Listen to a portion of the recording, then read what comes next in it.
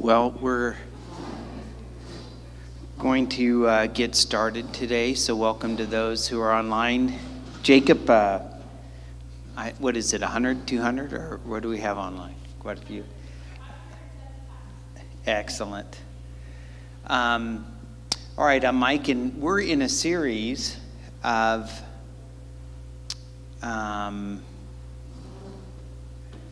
that is... Let's go to, one moment, hold on, sorry. I need to get to the beginning here of these slides.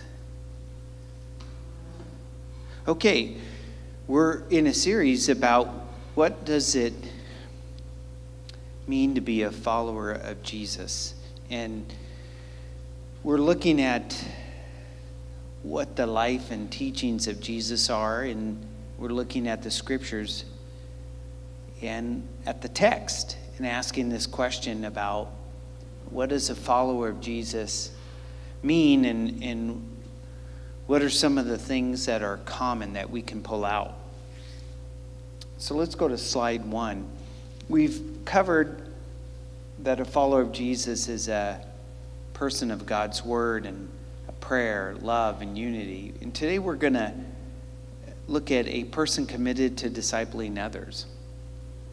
And what does that really mean to disciple others? And so today we're going to look at, on slide 2, it's what Jesus said and what Jesus did and what he taught. And so for those who have been a part of a community that is associated with the modern Christian views, we've heard this phrase called the Great Commission. And the issue really is, are we, in essence, as a follower of Jesus, discipling others or sharing the gospel, or what does that really look like? So in Matthew 28, verse 18 to 20. That text is what's called the Great Commission. Now, Matthew, as we've talked about, was a Jewish person, a Jewish writer. He's writing to a Jewish audience.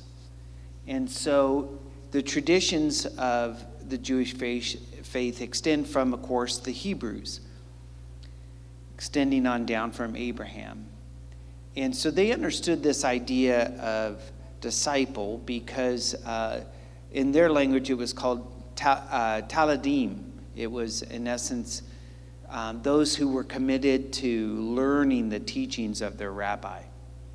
And when the Jewish people came back from exile in Babylon, and we won't go into what happened, but in essence, they came back and there became a series of prophets and who encouraged them, but ultimately they had these period of time where a method of teaching around the synagogue was developed in Judah, or in essence,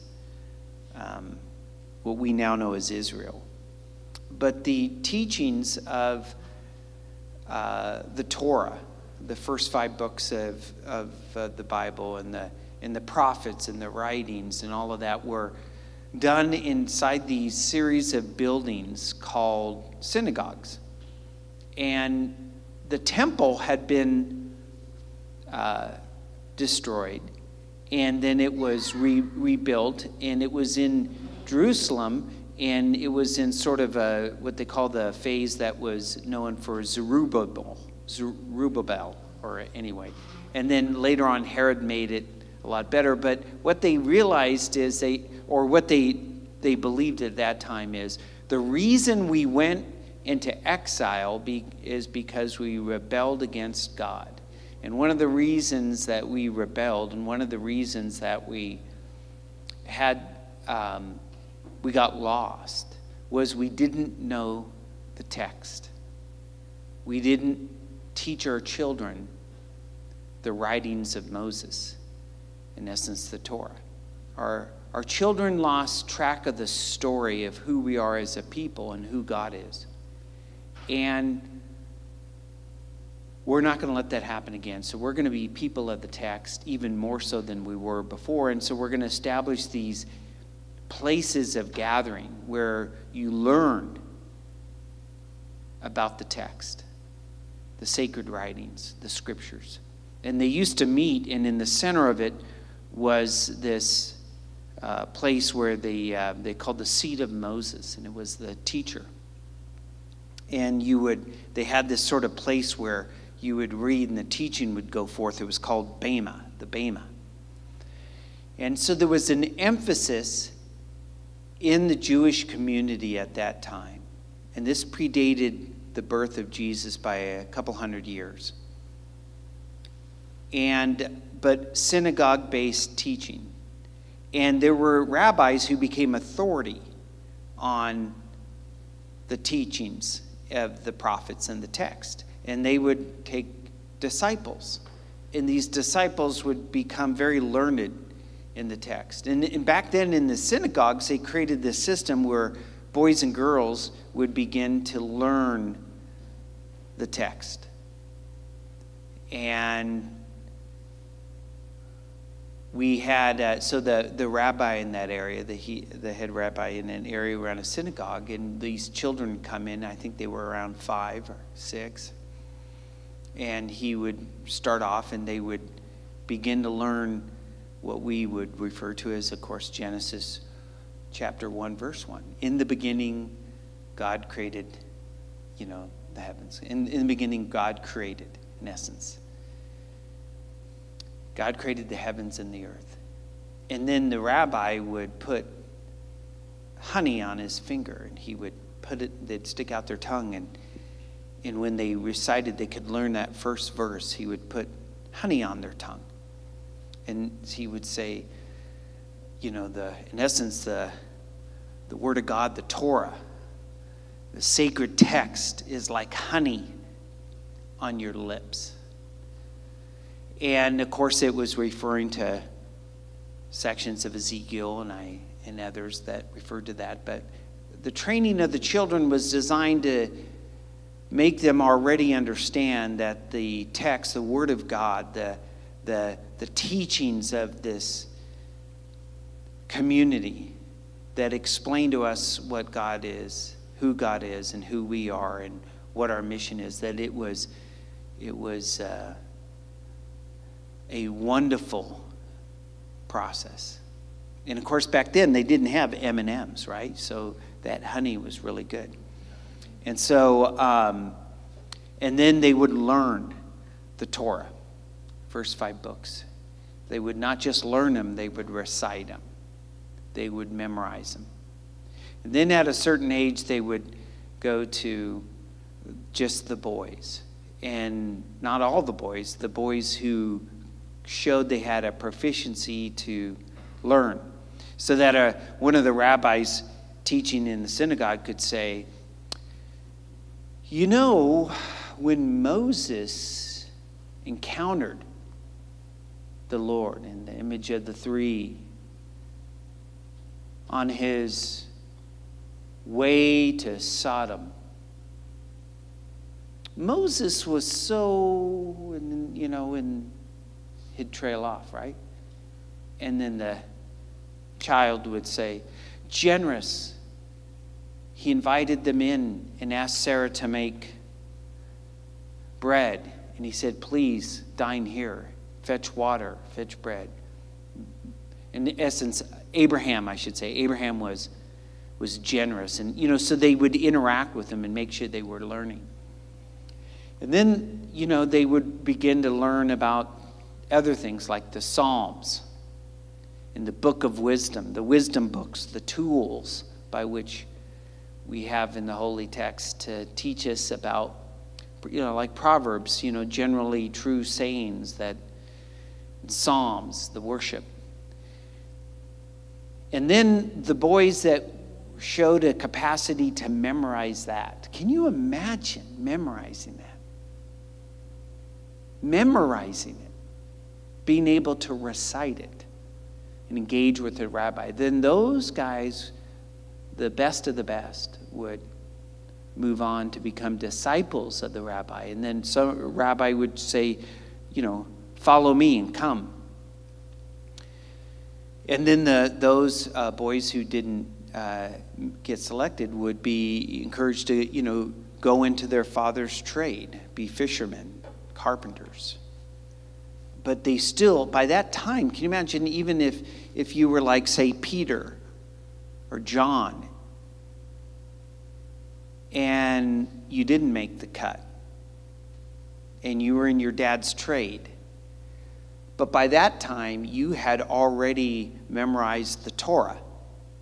You had understood the writings, the prophet Isaiah, and how different parts of Isaiah.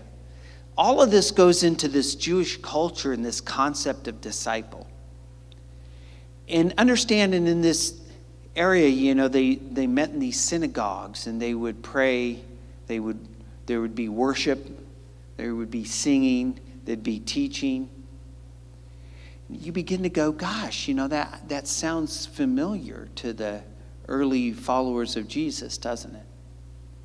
In fact, it almost sounds like a congregation.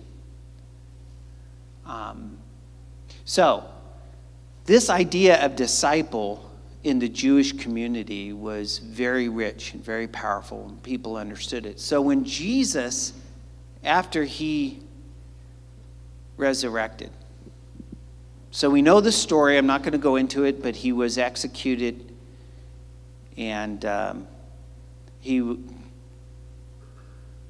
we don't know necessarily how it looked like. It was just, boom, he was alive.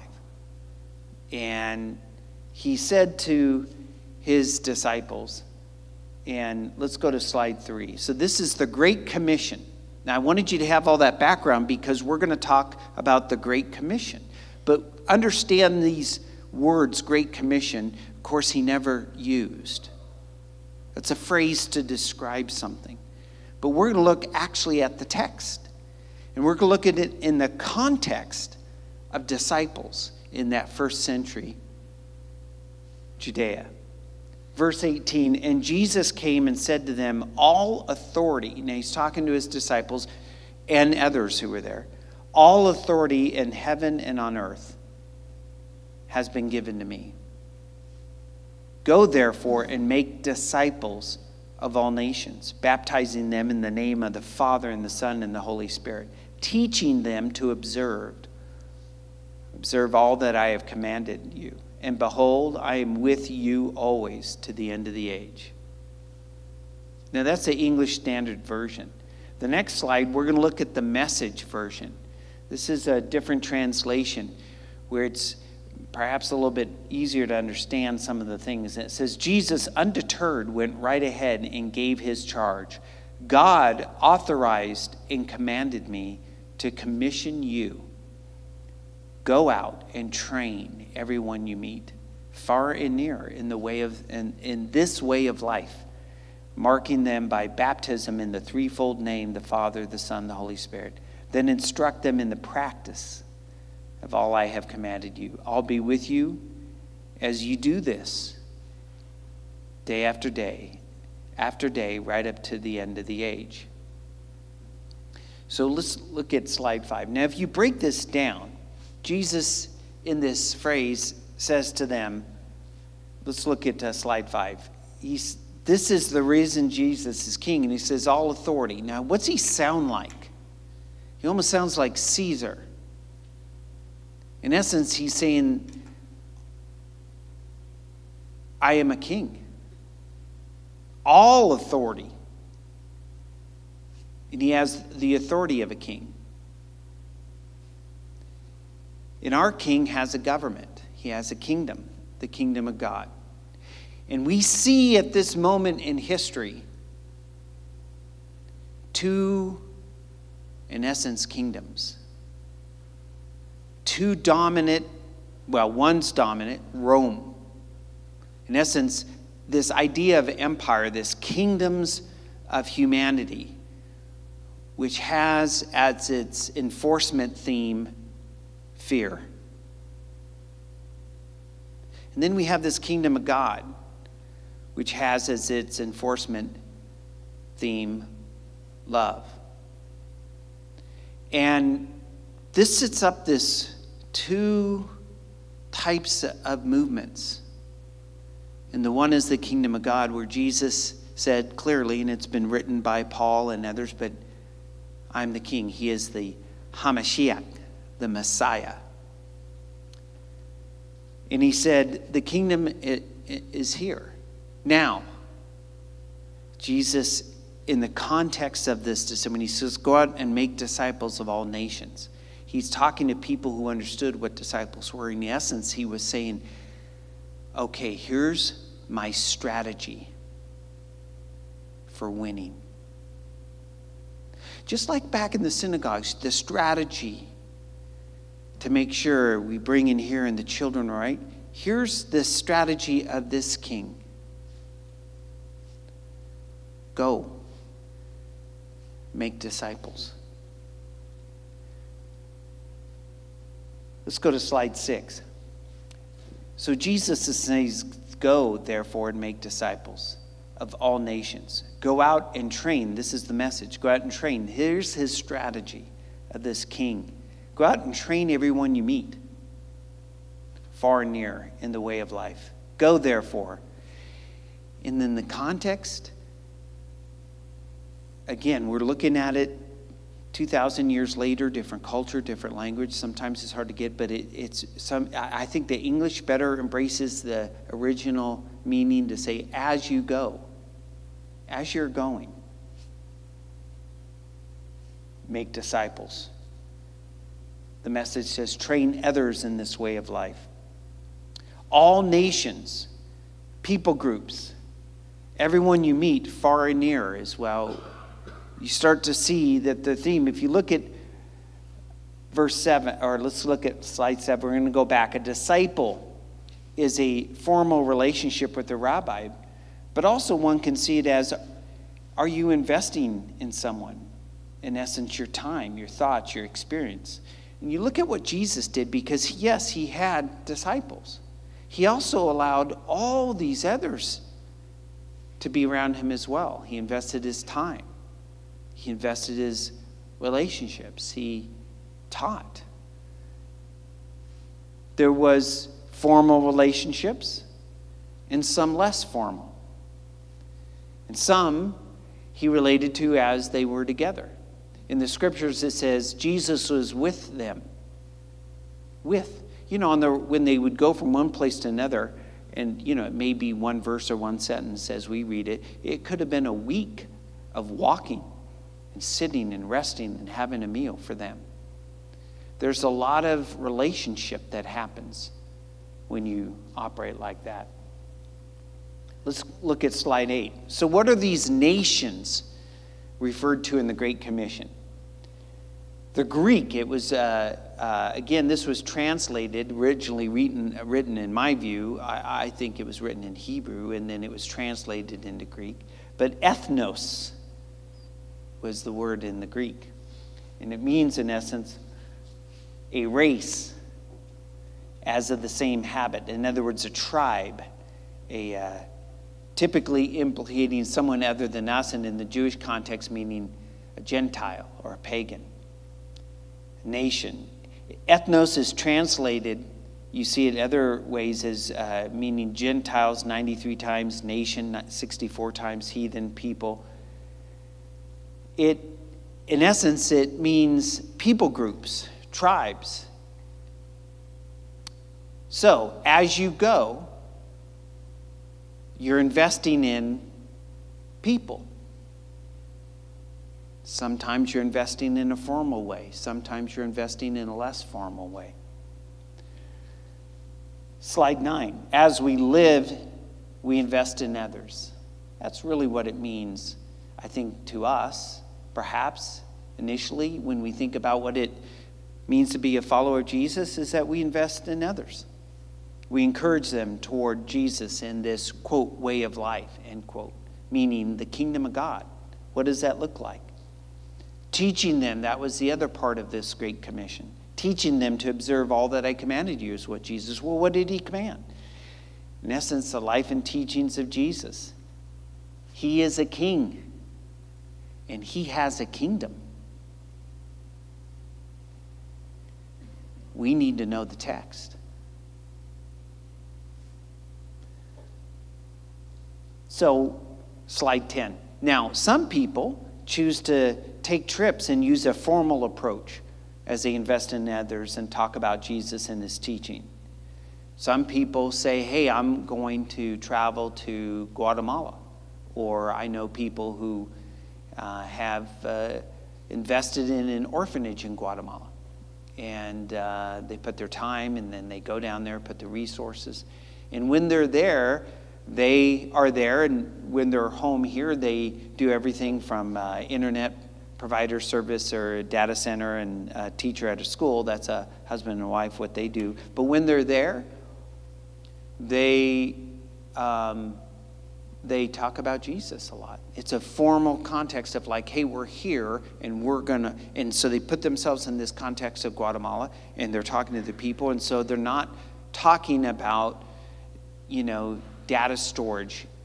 They're talking about Jesus, and they're talking about the message that this king has, the gospel, the guion, which is the word meaning that anytime there's a new emperor, this is what Rome did. They would have a guion, in essence, to say, there's the message, the good news, there's a new emperor, and he would give away things and stuff. Well, Jesus describing himself, and Paul describing Jesus, did it to say, just like the emperor, Jesus, there's a gospel of the kingdom. We have a new king, and he has a kingdom. And so it's setting up these competing kingdoms and competing allegiance to the emperor or to Jesus. And so that's where they got that word gospel and guion. So the Great Commission is a call to invest in others as we live our lives, to help them see that there is a kingdom of God that is here. And our king is for us.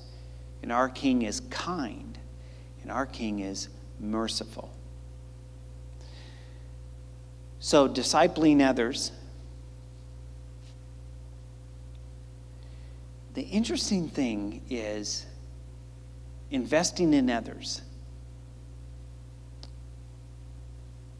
Is that a strategy that can work? If you were going to set a strategy and say, look, the most powerful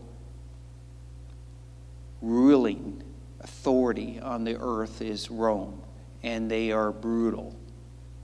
And your thought is, you know what? I'm setting up a competition between my kingdom and that kingdom. Their strategy is armies and occupation forces, massive taxation, brutalization, but in essence, the worship of Caesar.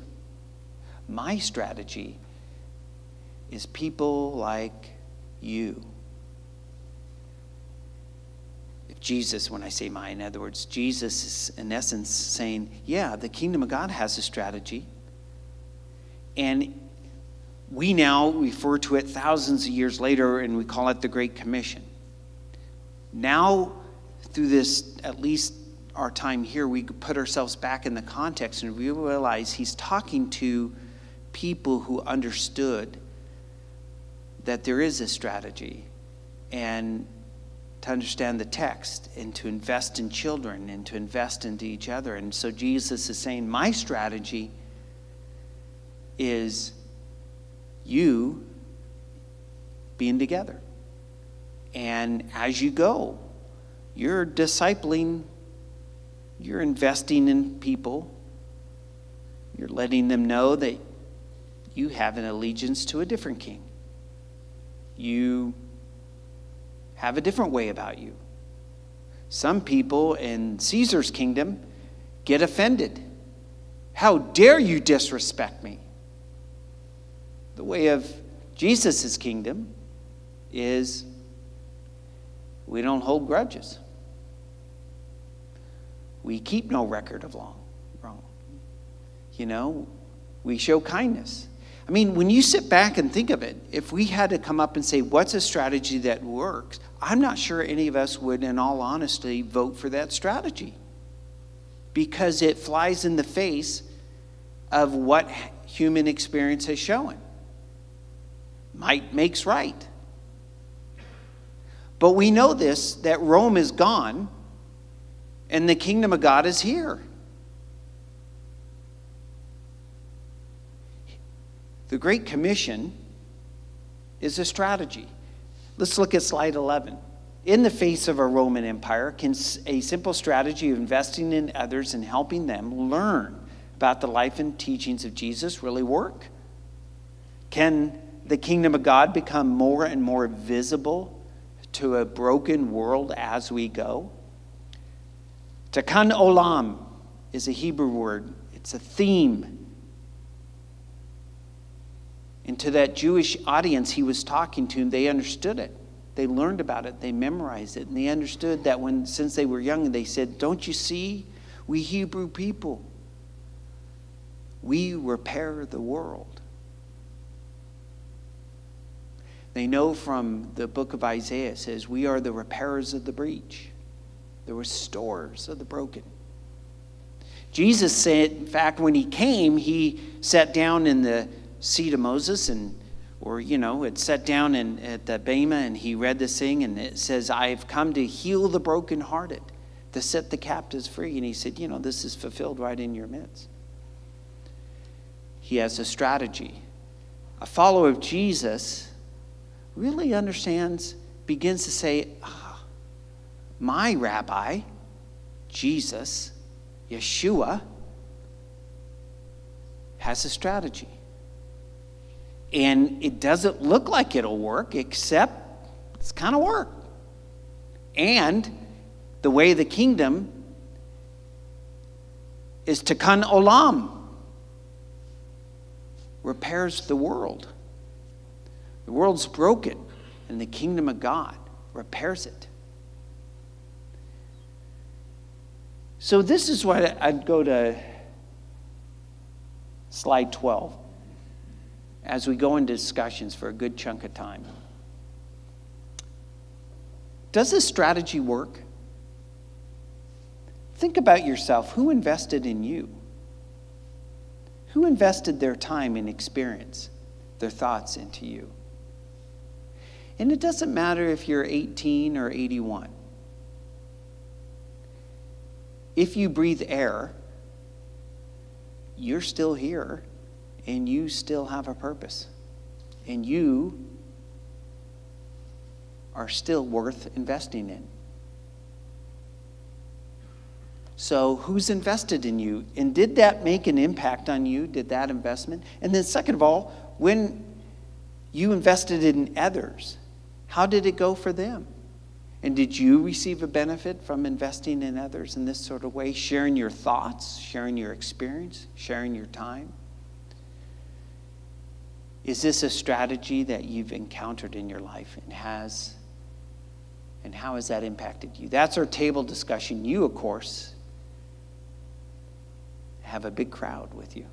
You may have to slide over or something, or grab those folks back there. Yeah, all right. Well, tabletop.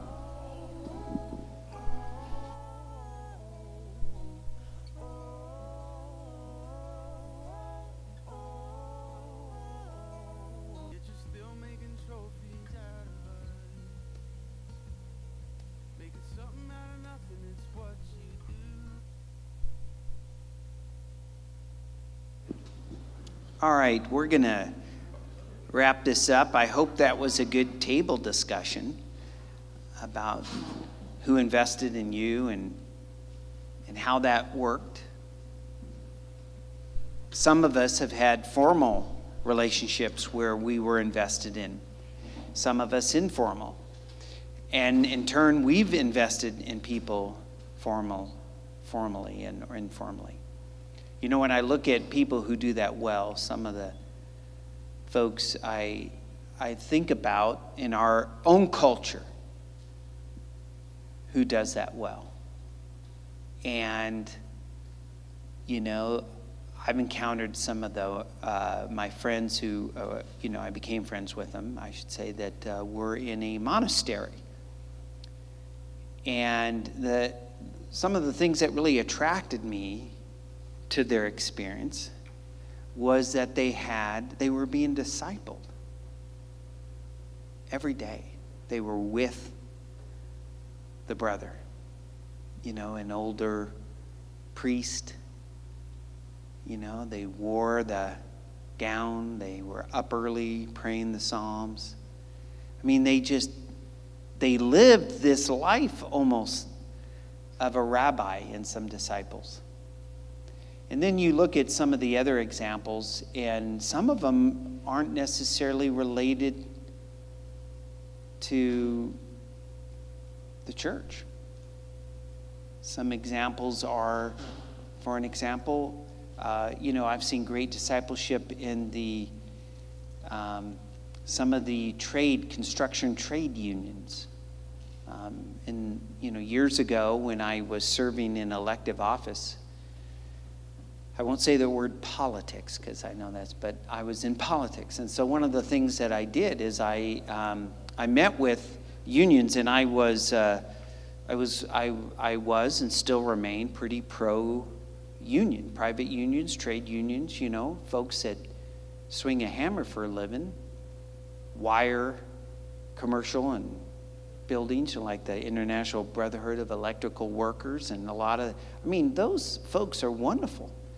And they have an apprenticeship program, and when you really see what they do and how they develop you along, it's kind of like discipleship. Then I think about the military. Now, I'm just talking about my own experiences, but I'm still in the military. I'm a reserve in the Air National Guard.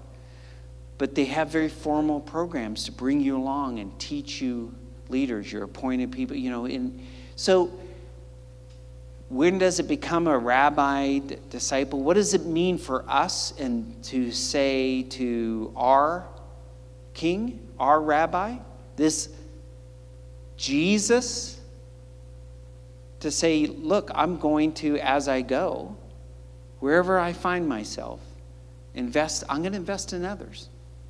I'm going to try to invest in a few formally. I'm going to try to invest in maybe even more informally. But I'm going to train them up. Let's look at slide 13. This is how we ended it last week. History shows that the unity of a few people can change nations. Unity with the Holy Spirit changes the world that you're engaged with. Jesus modeled unity with a few. Jesus also modeled what it looks like to be in unity with the Holy Spirit.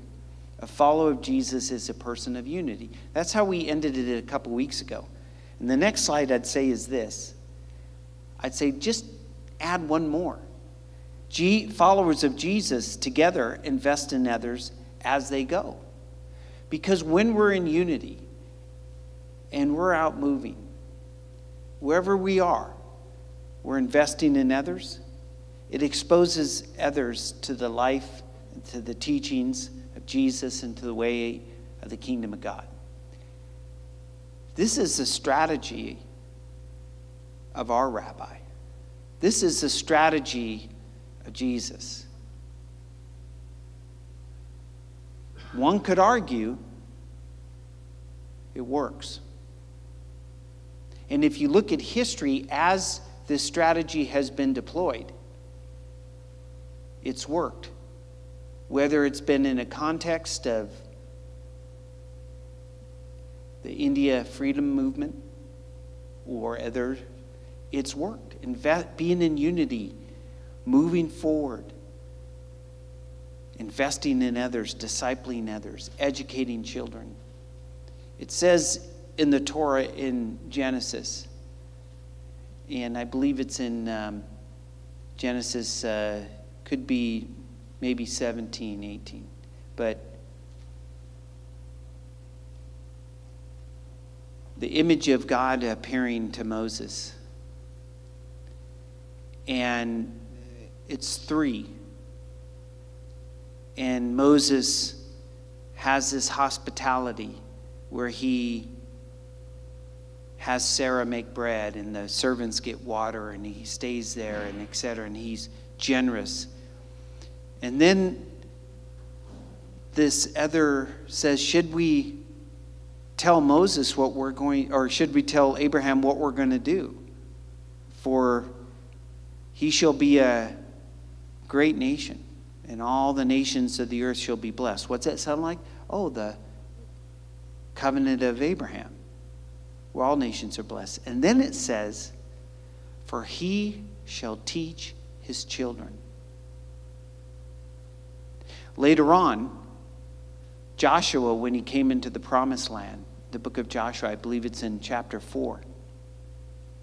If you look at the end of that chapter, they're in the promised land and they bring out rocks. And Joshua says, set up rocks, each tribe. And they built this rock monument. He says, this is so that the children, we're going to teach our children, but that the children will ask us generations from now, what is this? And we shall tell them, God had us cross the Jordan on dry land. We want to be people that invest in others.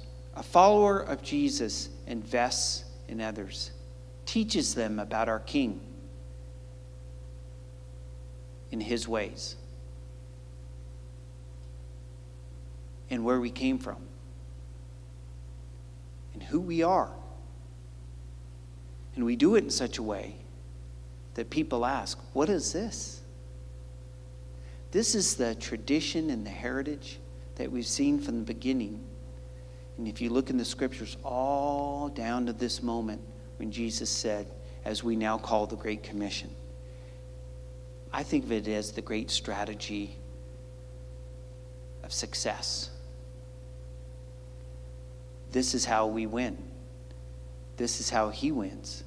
This is how the kingdom of God advances. Previously, if you go to the YouTube channel,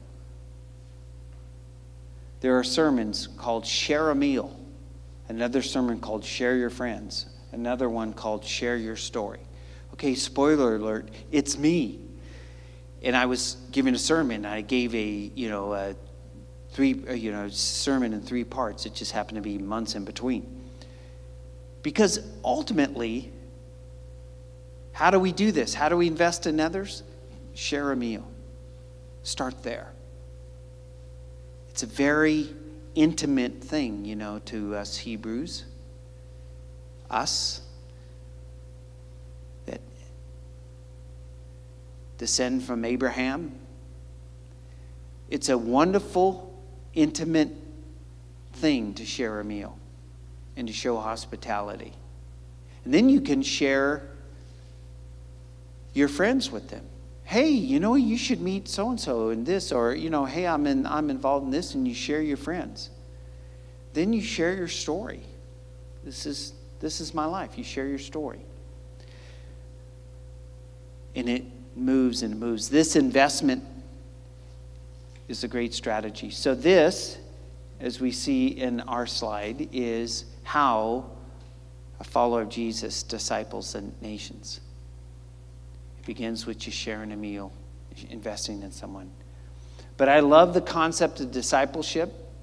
I think that is how generations are changed and nations are changed. People in unity and discipleship happening naturally and formally and continually.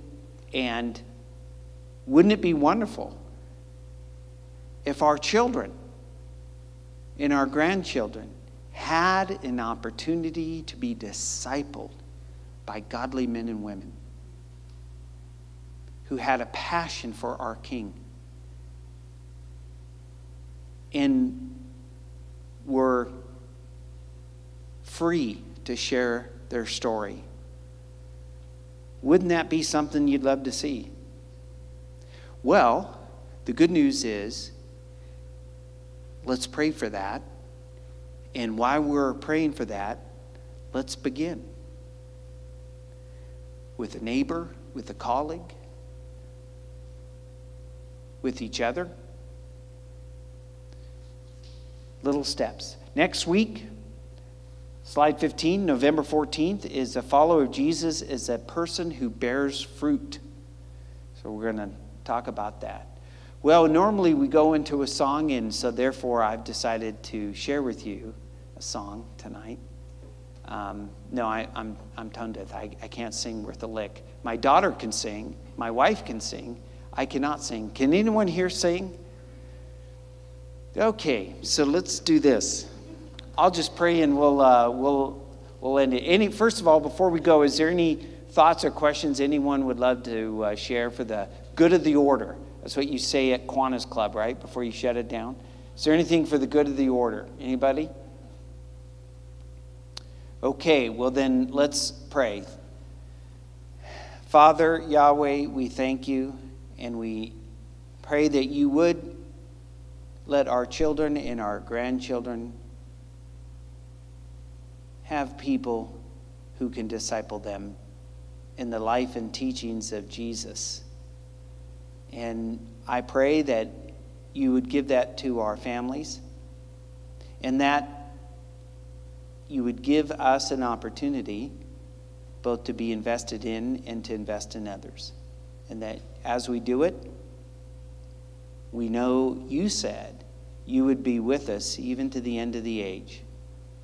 We ask the Holy Spirit to give us insight, how to share meals, how to share our friends, and how to share a story and our own story, but to give us insight as to the life and teachings of Jesus, to give us courage. We pray for our nation. We pray that as our federal and state governments choose new leaders, that you would bless us with peace,